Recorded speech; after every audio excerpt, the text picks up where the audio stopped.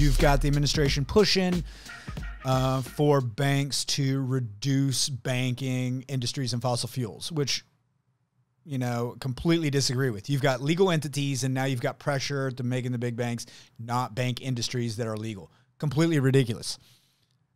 That's asinine that is even coming across the desk. Now you've got the state legislature in Florida passing a bill that it looks like it has a lot of legs. It's passed through the state house.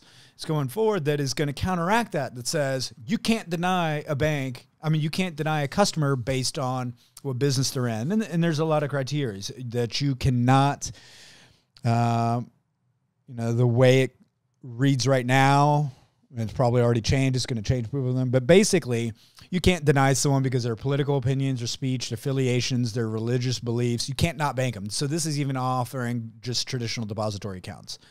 Any factor that is not quantitative, impartial, risk-based standard, any factor that includes a person's business sector, i.g. fossil fuels, gun manufacturing, any rating score and analysis or the like based on social credit score. So I get where they're coming from. They don't want to say, hey, you're coming from one angle, you can't bank this industry because we deem that it's not socially responsible. But it's legal and they're still not this. But then on the other hand, now this side is doing the exact same thing. So then this is forcing banks to bank industries that maybe they're just completely not comfortable with and they have no expertise in. Banks are still private organizations and they should still have a right to bank who they want to.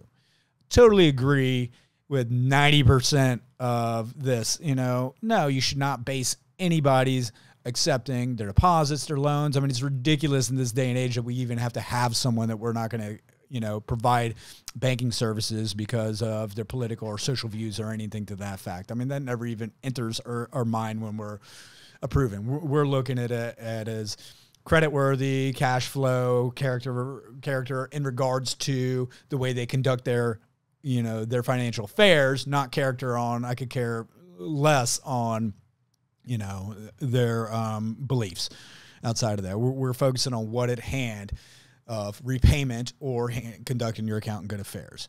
But on the other hand, if, you've got community banks around the nation, they may not understand the ebb and flow of restaurants. So maybe they just don't do any restaurant financing. How are you going to force them to finance restaurants when they just don't have the expertise in-house? So this is a complete, the pendulum is just swimming back and forth, and this is just overkill on both sides. It is absolutely, completely ridiculous, and it's just going to affect everyone.